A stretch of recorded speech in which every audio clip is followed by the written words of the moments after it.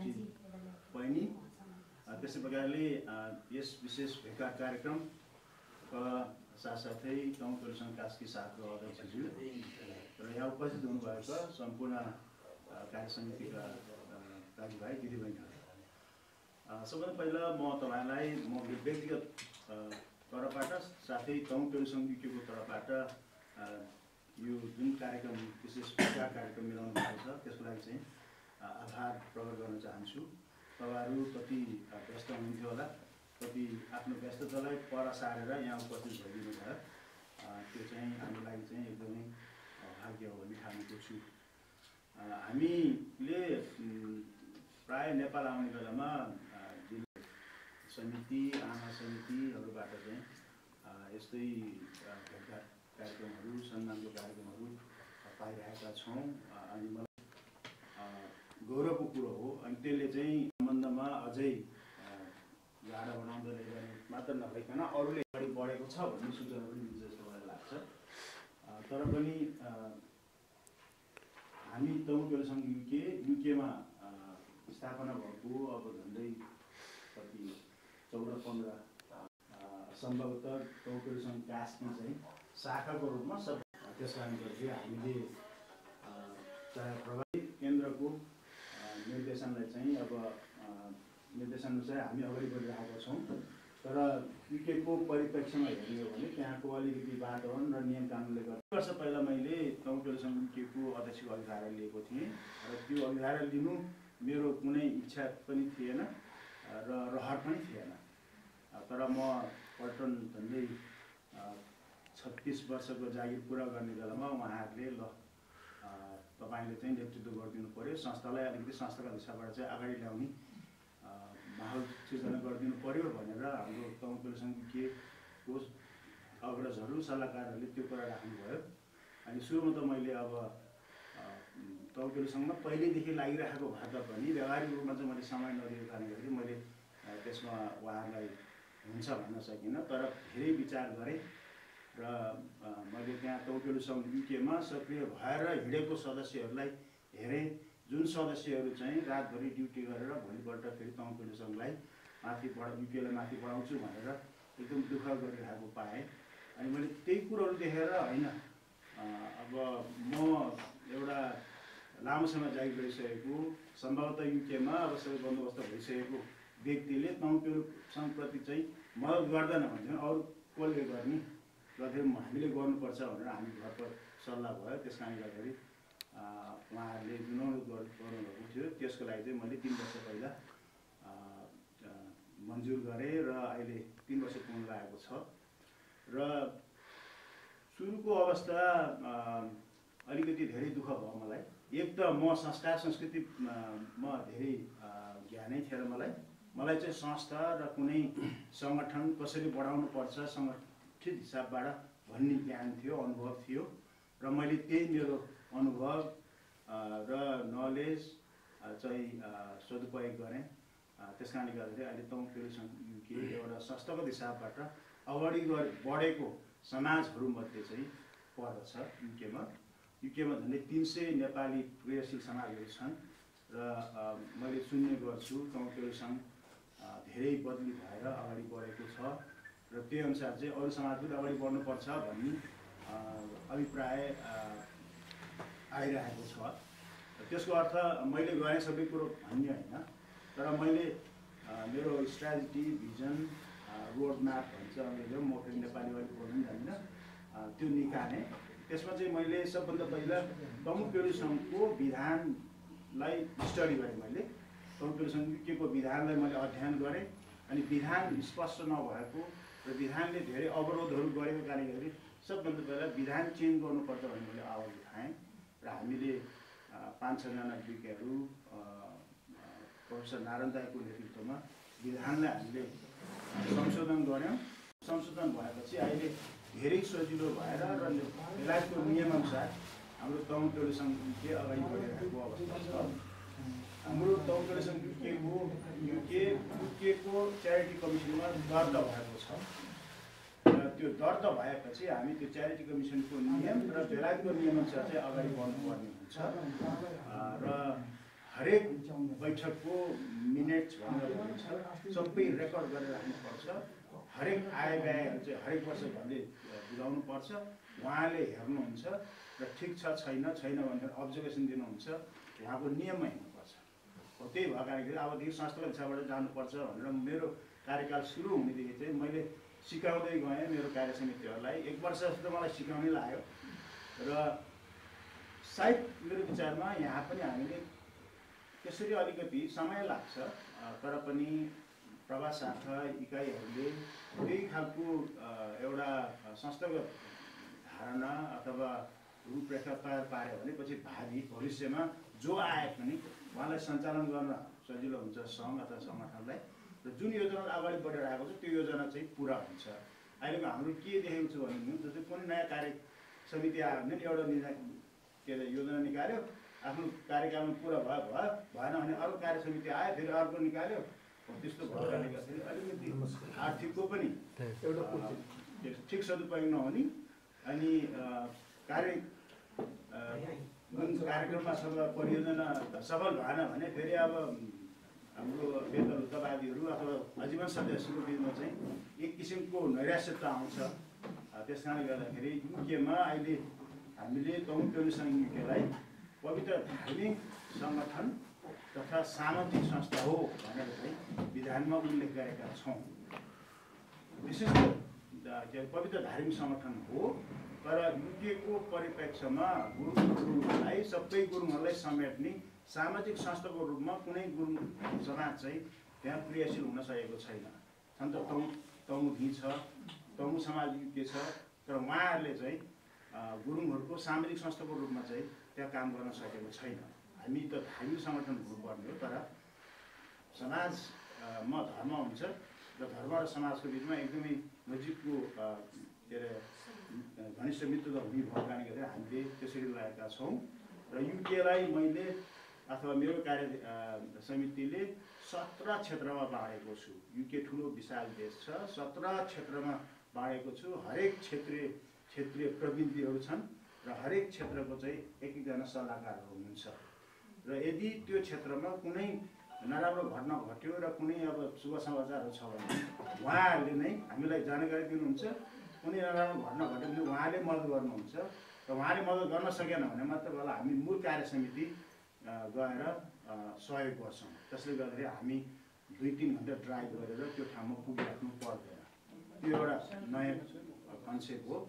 अर्को चाहिँ हामीले मूल कार्य समिति भयो। मूल कार्य समितिको मुनि चाहिँ 3टा उपसमिति मात्र छन्। त्यसमा चाहिँ आमा समिति, युवा, खेगी समिति भन्छ।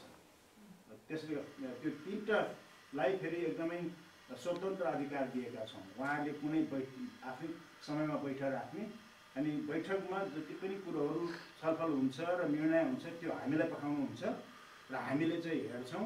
यदि निर्देशन दिनुपर्ने छन् भने निर्देशन दिन्छौँ, आर्थिक सहयोग दिनुपर्ने भने आर्थिक सहयोग दिन्छौँ। त्यस्तै प्रकारले उहाँहरूको सबै आर्थिक के अरे कारोबार पनि उहाँहरूको कोष अध्यक्ष र हाम्रो कोष अध्यक्षले चाहिँ सञ्चालन गर्नुहुन्छ। सबै मैले चाहिँ हेर्छु। हामीले अवरोध गर्दैनौँ। जस्तै आमासँगले कुनै कुरामा सहयोगको लागि चाहिँ पठाउनु पऱ्यो अथवा चलाउनु पऱ्यो भनेर अवरोध त गर्यो तर सबै मोनिटर हामीले गर्छौँ। किनभने त्यो फेरि युकेको च्यारिटी कमिसनले त्यो गर्नुपर्छ क्या। त्यो नियममा पहिला चाहिँ आमासँग थियो, युवाको थियो अनि खेगीको थियो। उहाँहरू आफै खुसी गर्नुहुन्थ्यो होइन। तर अहिले चाहिँ युकेमा नियममा हिँड्दाखेरि चाहिँ हामी त्यो गरेका छौँ। सुरुमा धेरै अप्ठ्यारो मान्नुभयो आमाहरूले पनि सबैले होइन। के गर्न लागेको के भन्नु अहिले चाहिँ सबैलाई थाहा भएको छ गर्दाखेरि त्यो राम्रो भएको मैले महसुस गरेको छु।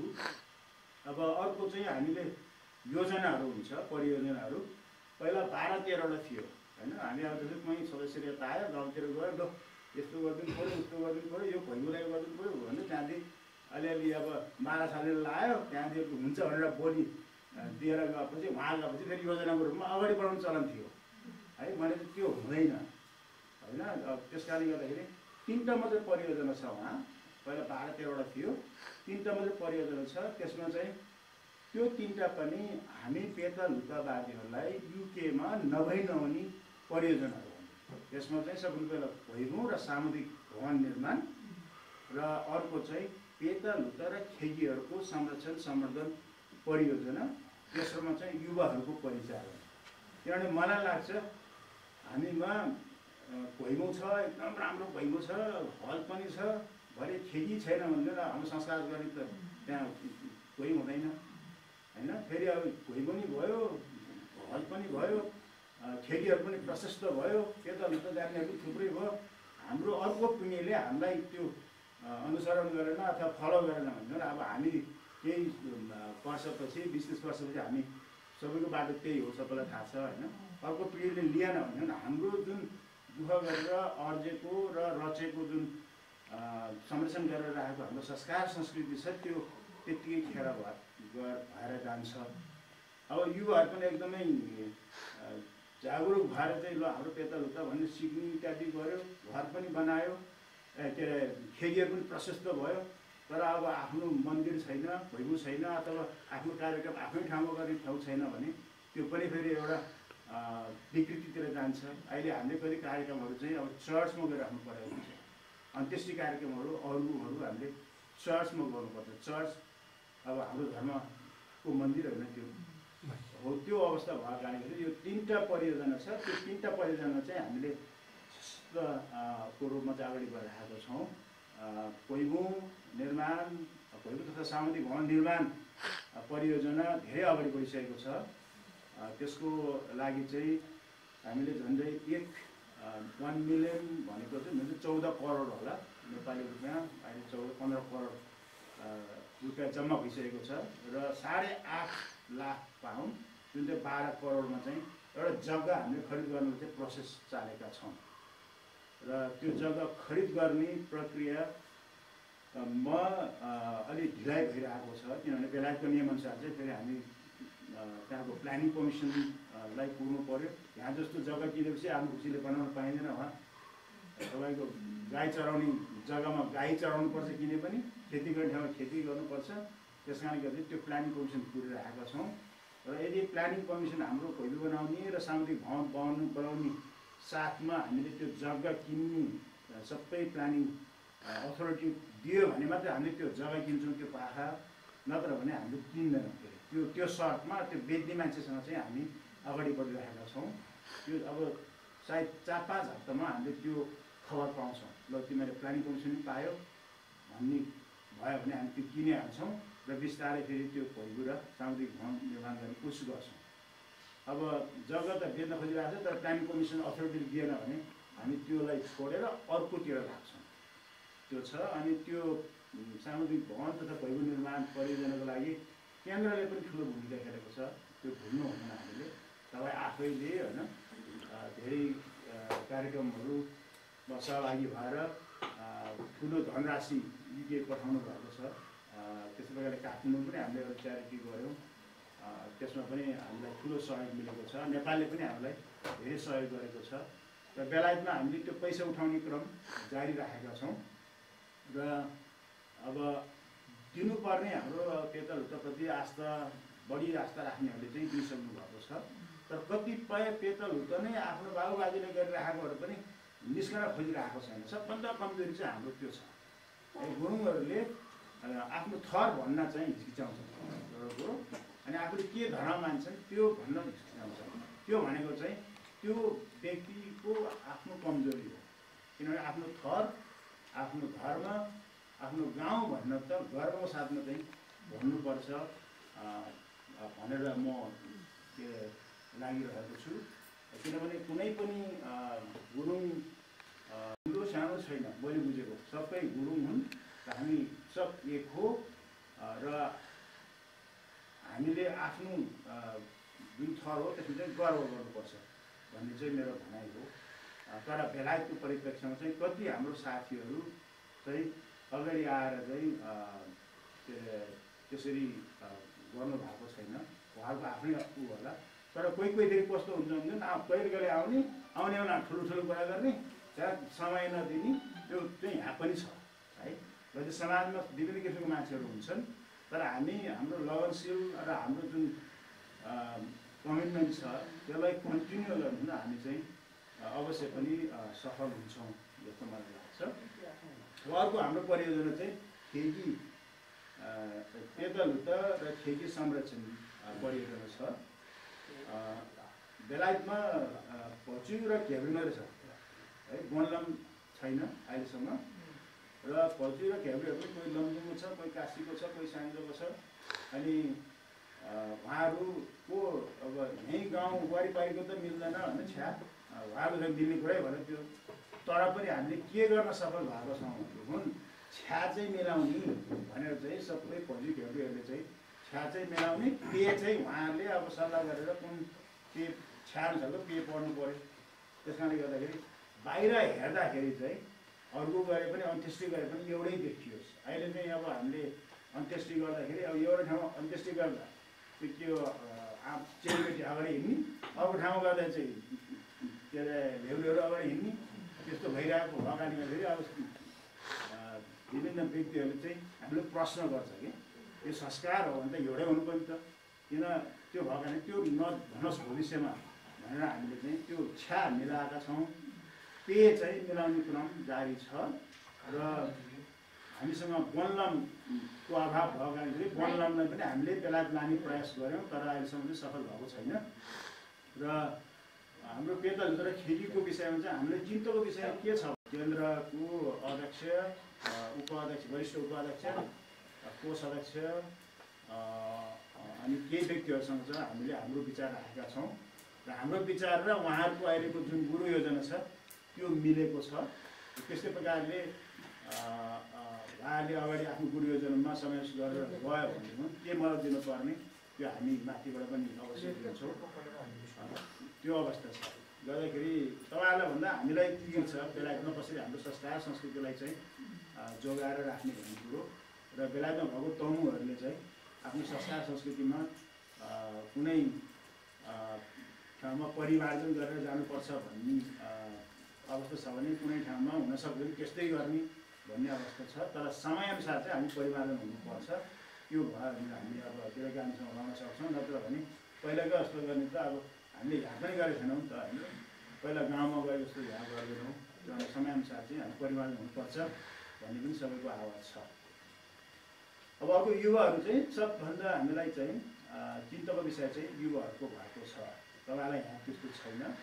युवाहरू चाहिँ सबै अलिक पहिला जस्तै 10 वर्ष पहिला चाहिँ जति पनि युवाहरू थिए सबै नेपालमा 8-9 क्लास पढेर बेलायत गएको युवाहरू भएको कारणले गर्दा उहाँलाई केही ज्ञान थियो र उहाँहरू चाहिँ फेरि अब जाने बित्तिकै पढ्ने कुरा नै भएन, केही काममा लागेपछि फुर्सद पनि भयो। अनि पय लु संघमा चाहिँ प्रशस्त युवाहरू थियो, तर अहिले चाहिँ युवाहरू एकदम कम्ती भइरहेको छ। अनि उहाँहरू चाहिँ एक त अब नेपाली बुझ्नै छोडिरहेको उहाँको नानीहरूले, अब अर्को चाहिँ उहाँको रहन सहनले गर्दाखेरि चाहिँ अब उनीहरू चाहिँ बढी उत्तर ढेकिएको छ। स्कुलमा पनि त्यही खालको पाठ्यक्रम उनीहरूले पढाएको हुन्छ होइन। अब वातावरण त्यस्तो छ। अब 10 जना गोरामा 2 जना नेपाली छ भने त अब त्यही त्यो कारणले गर्दाखेरि हामीले चाहिँ कार्यक्रममा उपस्थित गराउने कोसिस गर्छौँ धेरैलाई। अब तर एकदम सफल भइरहेको छैन।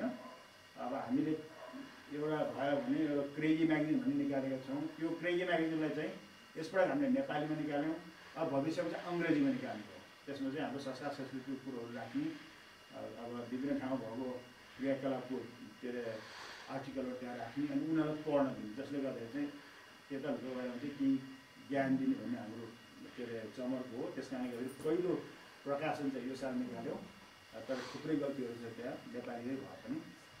त्यो भएको कारण त्यो 3टा परियोजनालाई चाहिँ हाम्रो कम्पिटिसन युटिएको त्यो गुरु योजना हो।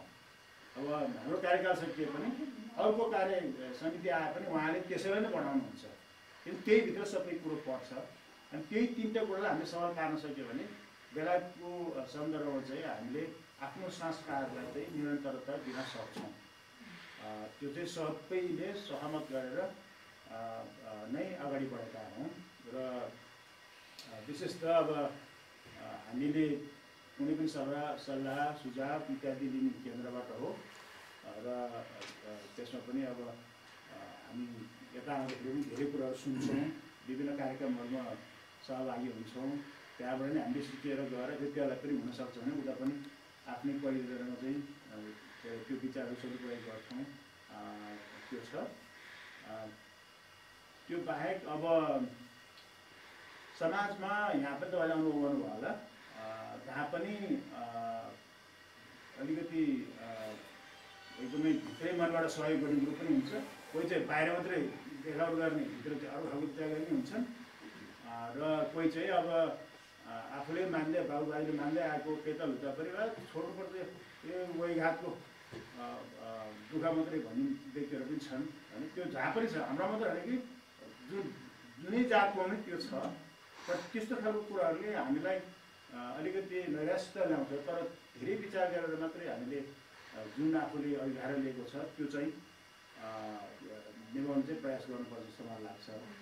र अर्को कुरो चाहिँ अब सबभन्दा कुनै पनि सङ्घ र सङ्गठनलाई अगाडि बढाउनको लागि चाहिँ त्यो समिति अथवा ग्रुपको बिचमा मेलमिलाप हो। झन्डै सबै मान्छेहरू त खुसी पार्न सकिँदैन, तर 50-60% सदस्यहरू सहमत हुन्छ भने त्यो कार्यक्रमलाई अगाडि बढाउन जरुरी छ। त्यो भयो भने मात्रै बल्ल हामी के अरे हाम्रो डेस्टिनेसनमा पुग्छौँ। नत्र भने सधैँ यो तलै भुमरामै परिराख्ने, खाल्टै हुने त्यो प्रक्रिया भइरहेको अवस्था छ। अब युकेकै विषयमा कुरा गर्दाखेरि अहिले तमु प्ये लु संघ युके एकदम खुलेर गइरहेका छौँ। सबै तमुहरूलाई तपाईँहरूको पनि भोइगो बनाउने चाहिँ दायित्व हो। तपाईँ एउटा गुरुको बच्चा भएपछि तपाईँहरू सबैको दायित्व हो। तपाईँहरू मेम्बर पनि बन्नुपर्छ, हामी पनि तमु न्युन मेम्बर बन्नुपर्छ, अनि मात्रै गुरुङहरूको चाहिँ अलिकति समृद्धि हुन्छ। नत्र भन्नु यही हो भने हामी अगाडि बढ्न सक्दैनौँ भन्ने राशिहरू दिइरहेको छु। किनभने मसँग तमु भिको पनि थुप्रै साथीहरू छन् र अब अरू सँगसँग पनि छन्, र उहाँले पनि हुन त के अरे यो सामुदायिक भवन र भोइगो निर्माणमा आर्थिक सहयोग थुप्रो गर्नुभएको छ। तर पनि कार्यक्रमहरू चाहिँ अब अथवा सङ्घ चाहिँ आफ्नै बाटोमा अगाडि बढिरहेको काम गर्दाखेरि हामी के भएर जानुपर्छ भन्ने माहौलहरू सिर्जना गर्ने कोसिस गरिरहेका छौँ। त्यसै सिलसिलामा तमु फोरम भन्ने एउटा ग्रुप खडा भएको छ, जुन चाहिँ झन्डै 5 वर्ष जति भयो। र तमु फोरम युकेहरूको मौलिक धर्म, संस्कार, संस्कृति, वेशभूषा, गीत गजलहरूको एउटा दस्तावेज तयार गर्दैछ। अनि त्यो दस्तावेज तयार गर्नेमा चाहिँ तमु प्ये लु संघ र तमु धेरै नेतृत्व गर्दैछ। र हामीलाई साथ दिने तमु समाजहरू चाहिँ 73वटा छन्। अब याद गर्नु, बेलायतमा 73वटा तमु क्रियाशील समाजहरू छन्। कोही चाहिँ गाउँले छ, कोही चाहिँ क्षेत्रीय छ, कोही चाहिँ भाइ खलक छ, कोही चेलीबेटी छ, 73वटा छ। भनेपछि त्यो 73वटा सङ्गठनको मूल उद्देश्य त फेरि सबैको त्यही तमुहरूको मौलिक पहिचान, पेता लुटा, वेशभूषा, भाषा संरक्षण सम्वर्धन गर्ने नै हो है। अब त्यो दस्तावेजको बारेमा अलिक तपाईँलाई ज्ञान दिन्छु, पछि तपाईँहरू पनि सायद चाहिँ हेर्ने मौका पाउनुहुन्छ। त्यो दस्तावेजको लागि चाहिँ धेरै मेहनत गरिरहेको छ, र त्यो मेहनत गर्नेमा चाहिँ हाम्रो यो कुन गाउँतिरको क्याप्टेन राजु ल्याम्पटम हुनुहुन्छ है, अनि हामी पनि छौँ, साथै अरू देवराज भक्चे साहब सहसंयोजक हुनुहुन्छ। र त्यसको बारेमा चाहिँ 3टा ग्रुपले आफ्नो त्यो ड्राफ्ट भन्छ, जस्तै मसौदा जस्तो तयार बनाएर त्यो प्रोजेक्टको संरक्षक डाक्टर प्राज्ञा जगमान गुरुङलाई चाहिँ दिइसकेको अवस्था छ है। जस्तै संस्कार संस्कृतिको बारेमा चाहिँ प्रोफेसर नारायण दाइले लिड गरेको टिमले ड्राफ्ट गरेर दिनुभएको छ। र त्यो ड्राफ्ट गरेको जुन उहाँले ड्राफ्ट गरेको कागजपत्र हाम्रो जन्मदेखि मृत्युसम्मको जुन हाम्रो संस्कारको क्रियाकलाप हुन्छ, त्यो सबै चाहिँ फेरि तमु प्ये लु संघ खेगी समिति, त्यो पेता लुटा र खेगी संरक्षण टिमले नै तयार गरेको हो है। त्यो गएको छ भने अब गीत गजल इत्यादिमा चाहिँ एकेन्द्र गुरुङले गर्नुभएको छ भनेदेखि अरू वेशभूषामा चाहिँ सुमल कुमार गुरुङले गर्नुभएको छ। उहाँहरूको चाहिँ आफ्नै टिम छ। त्यो ड्राफ्ट चाहिँ अहिले चाहिँ त्यो प्रोजेक्टको संरक्षक डाक्टर जगमानकोमा छ। उहाँले त्यसलाई चाहिँ छोटकरीमा छटाएर लेख्नुहुन्छ, र त्यो लेखेपछि फेरि युके आउँछ। युके आएपछि हामी सबैले हेर्छौँ र हामी पनि खुसी भयौँ। यो दस्तावेजमा गुरुङको ठिक मौलिक धर्म संस्कार संस्कृति चाहिँ समावेश भएको छ, यसमा चाहिँ त्यो नौलो खालको कुरो चाहिँ छैन भनेर चाहिँ हामी सबै मन्जुर भएपछि फेरि हामी त्यो दस्तावेज चाहिँ केन्द्रमा पठाउँछौँ। यहाँ आउँछ, तमुलीमा जान्छ, तमु हिलो सोनीमा जान्छ। अनि उहाँले पनि हेरेपछि अब केही सुझावहरू आउँछन् भने त्यहाँ हामी समावेश गर्छौँ। अब नचाहिने सुझावहरू आयो भने हामी फेरि त्यो डिस्कस गरेपछि सबै खुसी भएपछि बल्ल हामीले त्यसलाई अङ्ग्रेजीमा ट्रान्सलेट गरेर प्रकाशन गर्ने त्यो कार्यक्रम छ। अनि त्यसको लागि अझै 1-2 वर्ष जस्तो लाग्छ होला मलाई, लाग्छ जस्तो लाग्छ मलाई। अब त्यो दस्तावेजमा तमु प्ये लु सङ्घको भनाइ के छ भनेदेखि मौलिक पहिचान जुन चाहिँ धर्म संस्कार संस्कृति वेशभूषा गुरुङहरूको मात्रै समावेश हुनुपर्छ। त्यहाँ यो अहिलेको नयाँ आगन्तुक धर्महरूको बारेमा चाहिँ कुनै उल्लेख हुनुपर्छ, किनभने अहिले अब यो 20औं शताब्दीमा आएर तमुहरूले मन अथवा पेतलुचलाई छोडेर बौद्ध क्रिस्चियन इत्यादि भएको अवस्था पनि छ भनेर त्यो चाहिँ मेन्सन हुन्छ। तर उहाँले अहिले पछि अगाडिको जुन धर्म हुन्छ त्यो धर्मको कुरो चाहिँ त्यहाँ चाहिँ समावेश हुँदैन भनेर चाहिँ तमु प्ये लु सङ्घको चाहिँ कुरा हो। र यदि त्यो भयो भने फेरि हामीले त्यो अनुसार चाहिँ उहाँलाई चाहिँ हाम्रो कुराहरू राख्छ। त्यो छ। अब अरू मैले भन्नुपर्ने तमु प्ये लु सङ्घ युकेको बारेमा सायद त्यति होला। अब आमा समूह, खेरी समूह, युवा समूह जस्तै तपाईँहरू यहाँ क्रियाशील हुनुहुन्छ सङ्घको लागि होइन, कति दुःख गरेर समय गरेर अगाडि बढाउनु कोसिस गरिराख्नु भएको छ। युके पनि त्यही गर्नुहुन्छ, आमाहरूले धेरै दुःख गर्नुहुन्छ। अब टाढा टाढा बस्छौँ हामी। अब मलाई हरेक बैठकमा जानको लागि चाहिँ 3 घन्टा लाग्छ। अनि फर्केर आउँदा 3 घन्टा गरेर म चाहिँ उतै बास गर्न जान्छु। गरे त्यति सजिलो छैन, सजिलो छैन। त्यो बाहेक चाहिँ अब म सकेसम्म भयो भने मैले प्रवास शाखाको अध्यक्षहरू सचिवहरूसँग पनि हुनसक्छ भने सम्पर्क गर्ने कोसिस गर्छु। तर प्रायः जस्तो अब मैले चाहिँ इमेल इत्यादि गर्ने गर्छु, तर जवाब चाहिँ आउँदैन। ठिकै छ, अब आफूले यसो सम्झेर पठाउँछु मैले, आउँदैन। तर पनि अब सकभर भयो भने मेरो अब कार्यकाल त अब सायद बढ्छ या बढ्दैन, अब बढाउने या नबढाउने अब मैले धेरै विचार गर्दैछु।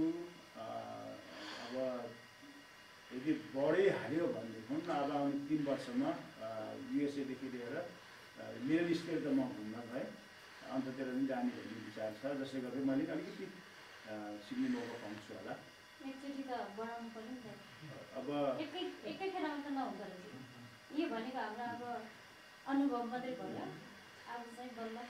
अब तमु प्ये लु सङ्घ के जुन अध्यक्ष जुन कार्यसमिति आए पनि त्यही के अरे प्लेटफर्मबाट चाहिँ अगाडि बढी भएको कारणले गर्दाखेरि मेरो विचार चाहिँ कसैलाई त्यति साह्रो अप्ठ्यारो चाहिँ हुँदैन, किनभने सबै सिस्टममा सेट भइसकेको छ। जसले गर्दाखेरि चाहिँ आफ्नो आफ्नो अभिभावक सबैलाई थाहा छ र जिम्मेवारी आफूलाई थाहा छ। तर मैले चाहिँ भन्दै आएको पहिल्यैदेखि भन्दै आएको चाहिँ सबभन्दा पहिला चाहिँ कुनै व्यक्ति कुनै संस्थाको आजीवन सदस्य लिन्छ भनेदेखि त्यो मान्छेको पनि जिम्मेवारी हुन्छ।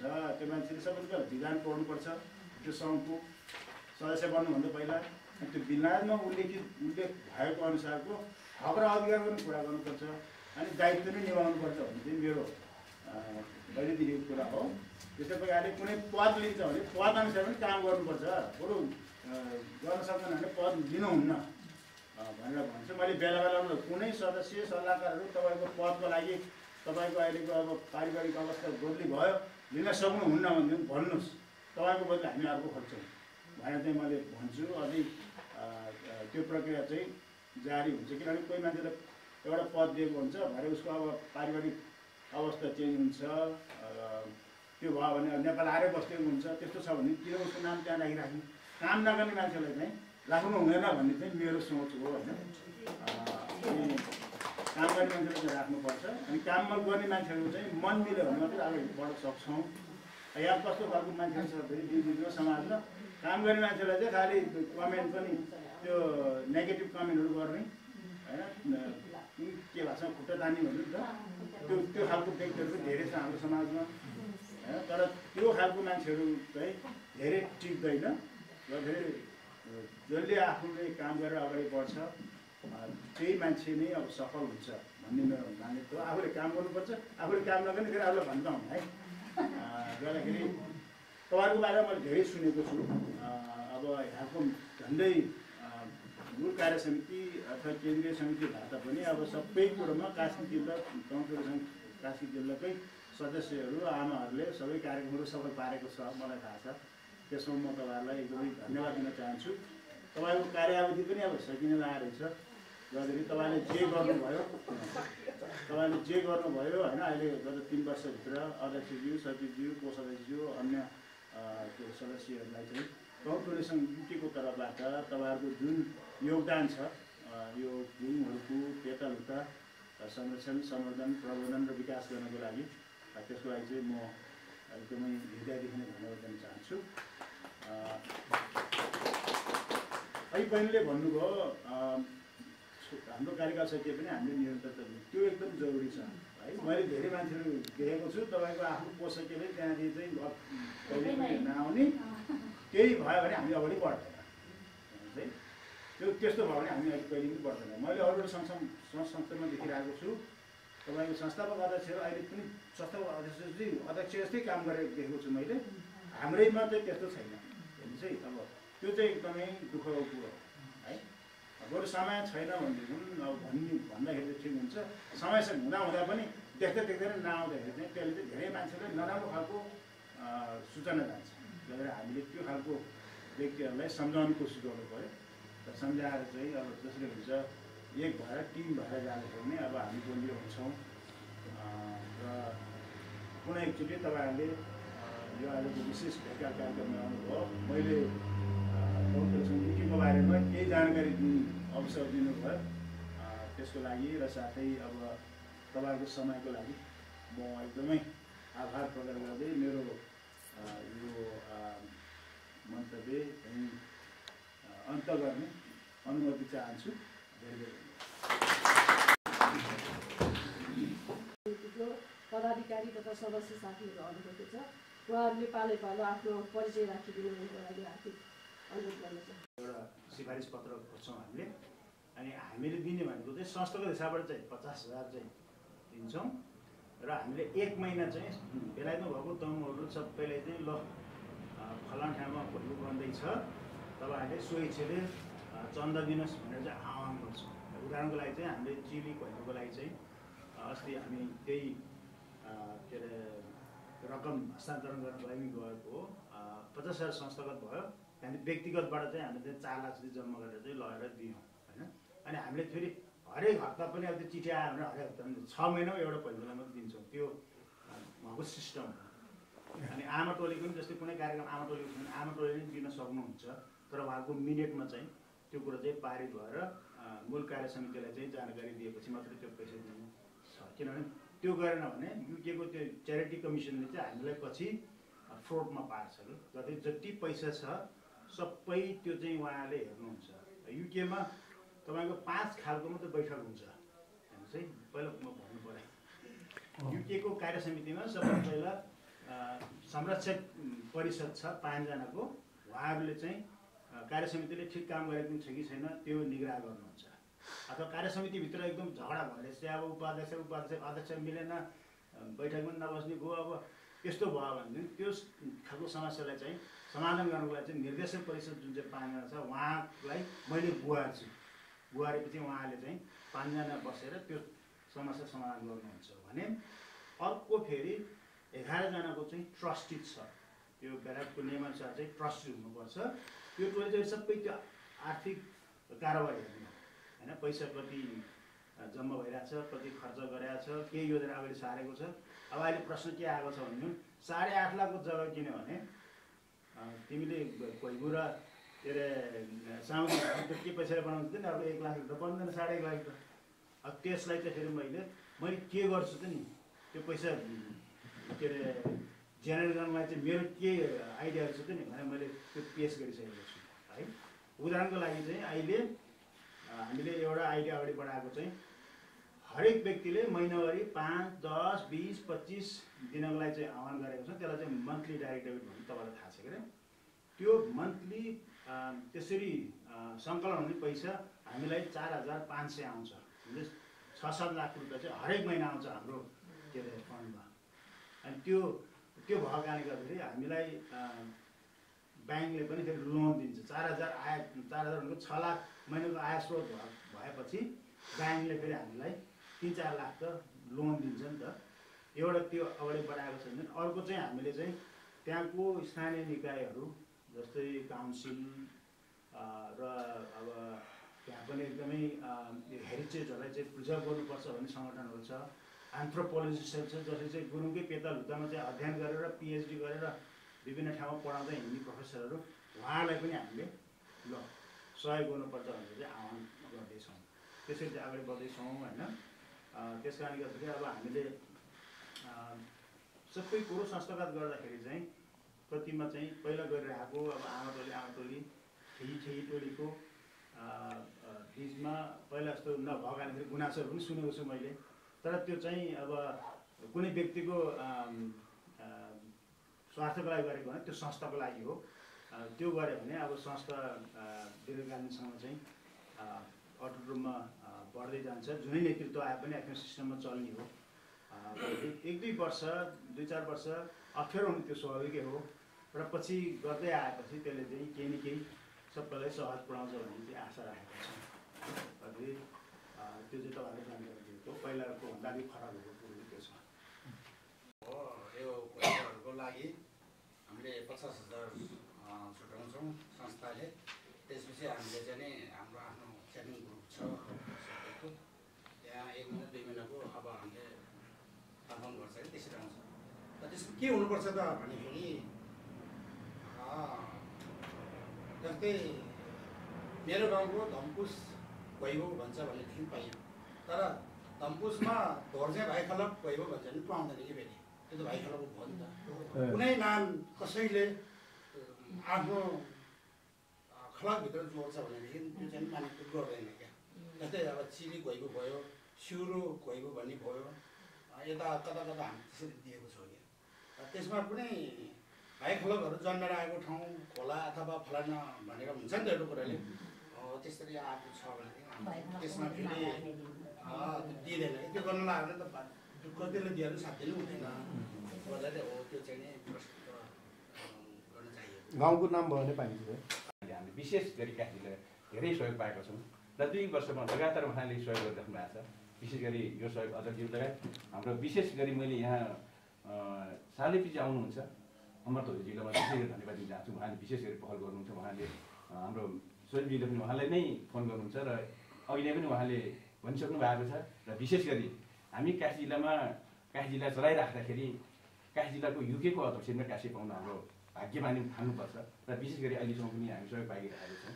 र विशेष गरी सम्पूर्ण हामी पेतालुदावादी भएर पनि हामीले अझै पनि यो पेतालुदालाई अझै जगन गर्नुपर्छ भन्ने मूल मान्यताका साथ विदेशमा रहेर पनि त्यो मुगलाङ पारी रहेर पनि उहाँले भएकोले पनि विशेष गरी अब यसलाई अलिकति अबको दिनमा अझै अलिकति हामीले उजागर गर्नको लागि अब जनगणना आउँदैछ।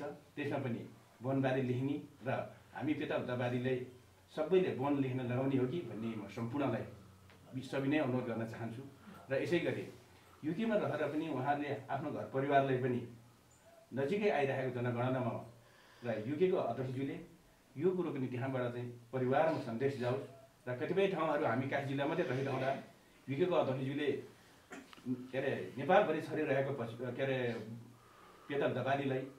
पेतालुदाको नेतृत्व गरिराख्नु भएको छ भने र सम्पूर्ण पेतालुदावादीले अबको जनगणनामा वन धर्मको लागि उहाँले पनि त्यो ठाउँबाट यो वन धर्मको लागि अझै के अरे प्रचार गरिदिनु भए नेपालको कुना कुनामा पुग्थ्यो कि। र हामीले त यहाँ के गर्न सक्छौँ भने हामी यहाँ हाम्रो गाउँको लागि यसमा पये लु कास्की जिल्लाको अध्यक्षले अलिकति के अरे तपाईँलाई यो त्यो भने अन्यथा नलिदिनु होला, प्रचारको लागि मैले सविनय अनुरोध गरेँ। र यसै गरी आज विशेष गरी सम्पूर्ण जिल्लाका हाम्रो समितिहरूमा आइदिनु भयो र जिल्लाका सबै आउनु भएको छ। र विशेष गरी हामी खुसीको क्षण आज चाहिँ हामीले पये लु सङ्घ युकेको अध्यक्ष पनि फेरि मैले दोहोऱ्याएँ, कास्की जिल्लाकै पाउँदामा हामी गर्व मान्नुपर्छ। त्यत्रो नेपालमा रहेको नेपालभरि पये लु सङ्घको अध्यक्ष त्यही माथि काशी जिल्लाको पाउँदा खुसी छौँ र विशेष गरी आज तपाईँहरूले अमूल्य समय पनि हामीलाई दिनुभयो, यसमा हामी खुसी छौँ र सम्पूर्ण काशी जिल्लाको तर्फबाट हामी धेरै आभारी छौँ भन्दै यो कार्यक्रम यहीँ समापन भएको घोषणा गर्न चाहन्छु। जय पी एल लु।